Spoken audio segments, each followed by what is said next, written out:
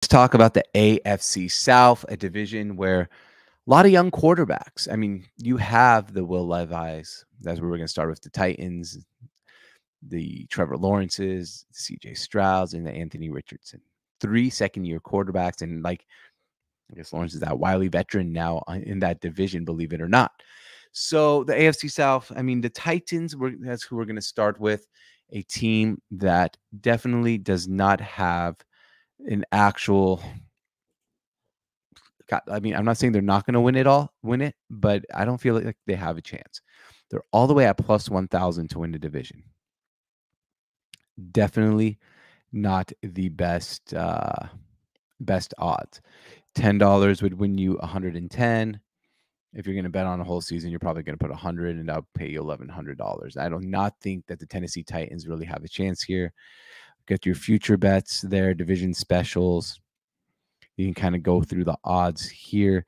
Usually the NFL gives me a little bit on here, DraftKings, a little bit more information here. Let me just go and find out here why this is not giving me all the different NFL betting odds, because I want to go through all. There we go. Division winners.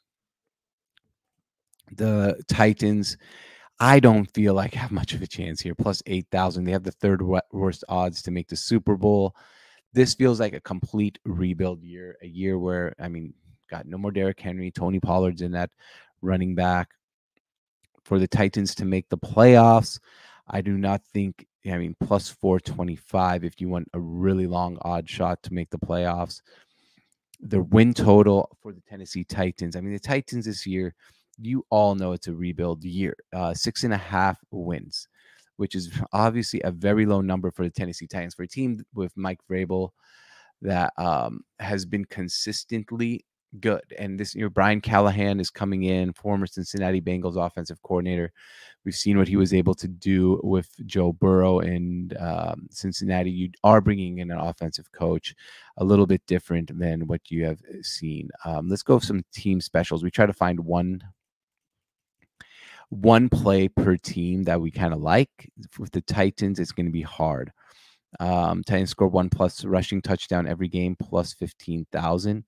Without Derrick Henry, it's kind of hard to see that 1+ passing touchdown. I would stake this. I don't think this is necessarily going to happen, but that would be my bet of the day, because $10 gets you 1,500 on this. $10 gets you what? Place 2 bets. Another. I mean, you cannot parlay. Yeah, you can parlay it, but we're not going to parlay it. But our play with the Titans is going to be simply this, because I do not think the Titans necessarily are going to have a season of success.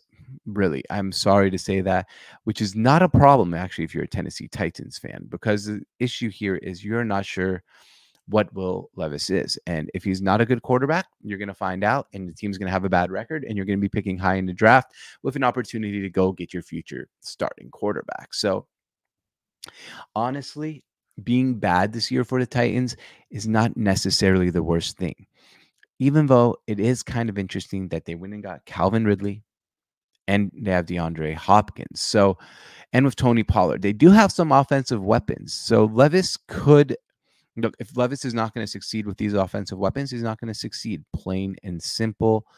Let's take a look at their schedule, because 6.5 wins. I'm gonna take the under here. If I was gonna bet it, I'm staying away from this team because I really don't know what Will Levis is. But at Chicago, New York, at Green Bay, at Miami to start this season, there is a road here to 0-4, unfortunately. There's not many easy games on the schedule. Sunday, November 3rd, New England, easy game. Minnesota with Sam Darnold at home. I'm not going to necessarily say easy because they're a well-coached team, but not the hardest game. At Washington, I think they're going to be good. Since, like, you look at the schedule for a team that with this low of odds, the under just looks so juicy. I would be taking the Tennessee Titans on the under if I was to bet anything on the team. Unfortunately, I do not think it's going to be the best season for the Titans. If you're a Titans fan, I'm sorry to say that, but it's just not a season that I think is going to be filled with much success for this team. Hopefully, Will Levis is your future, but if he's not, at least you're going to find out here pretty quickly. Let's talk about the